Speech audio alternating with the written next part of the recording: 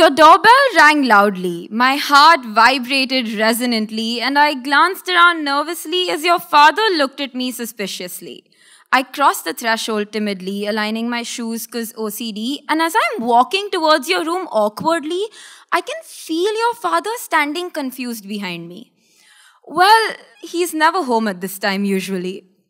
Closing your door, I can breathe finally, and before you can laugh at me, I punch you for not warning me. You take my arm and pull me, wrapping your arms around me strongly. What if he opens the door suddenly? He's in his room watching TV. But what if he, darling? Don't worry. I trust you, obviously. You kiss me lovingly and lock the door slyly, moving your hand towards my body. I slap it away reproachfully. Let's not get carried away, shall we? Okay, I'm sorry. You grin cheekily. God, that smile makes me all tingly. We cuddle on your bed comfortably, reading a book together intently. Or so I thought before you tickle me, and as I'm messing up all your covers, giggling hysterically, your dad bursts into the room, accusingly.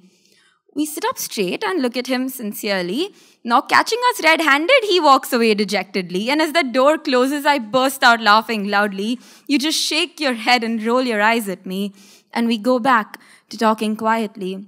As I spin daily events into stories vividly, you look at me unblinkingly. And when I stop talking, finally, you just look at me unblinkingly. Blushing, I say, stop staring at me creepily. I just love you so much, Niyoshi. I love you too, dummy. And as I'm leaning in slowly, my phone rings intrudingly. Mom's number flashes on the screen brightly. I look at you and pick up the phone hesitantly. Where are you, Niyoshi? I'm at Tanya's house, Mummy. I can't believe she believes me. I think you should go home now. I don't want you to get into trouble because of me. I agree, and we kiss, and I'm tiptoeing out quietly, waving goodbye when I see your dad looking at me. Next week, I find myself ringing your doorbell loudly, glancing around nervously.